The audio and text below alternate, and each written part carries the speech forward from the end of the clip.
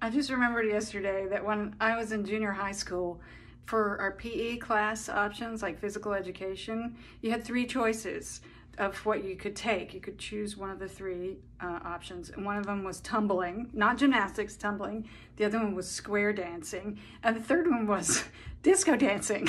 Like you could take, at my junior high school, you could choose to take disco dancing. That's how old I am. It was the late 70s, and you could take disco dancing as your physical education course. And it was kind of shocking to all of us because we thought it was so hip and cool. Like, wow, the school board decided that we need disco dancing. That's amazing. And all the cool kids, of course, took the disco dancing class, which means, of course, I took square dancing because it was really uncoordinated. I knew I couldn't do that stuff. But the funny part was that they worked on it. There were several disco dancing classes, I believe, if I'm remembering this correctly. All the cool kids working on their skills. And a few months later, we had a homecoming dance.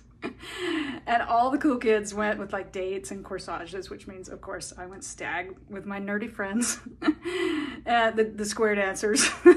And it was a public school, so there was no band or anything. They were just playing records on loudspeakers. And somebody put on the record for The Hustle.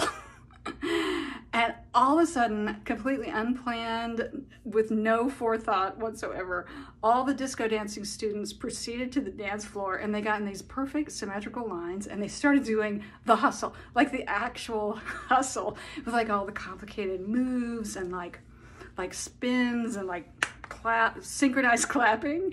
And it was amazing. They were so good that it became like this really transcendent experience for all of us because we were watching this incredible thing. It was like a Broadway show. It's like a disco flash mob far ahead of its time. And we had this incredible homecoming dance experience.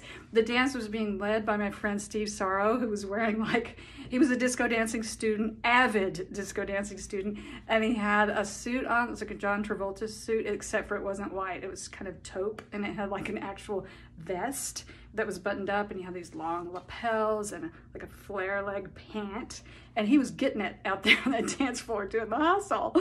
And it went, with the whole song, and those of us who were watching were just blown away. We were like, wow, their disco dancing skills are astonishing. And so I just want to thank the Georgia public school system for really educating young junior high schoolers in the art of disco in the late 70s. It really paid off.